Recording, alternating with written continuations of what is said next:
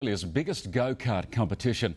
The prestigious CIK series has launched the careers of some of the best race drivers in the world. The CIK Stars of Karting series is a pretty big deal. Over the years, it's been responsible for launching the careers of V8 superstars Jamie Whincup and Mark Winterbottom, to name just a few. Now it's young Kalgoorlie boulder driver Anthony Martin's turn.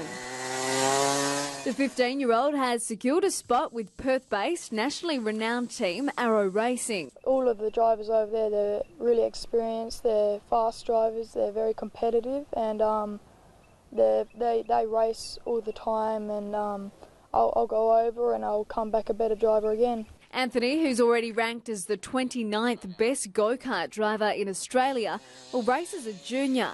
The series is made up of 5 rounds. It'll be held in cities across Australia.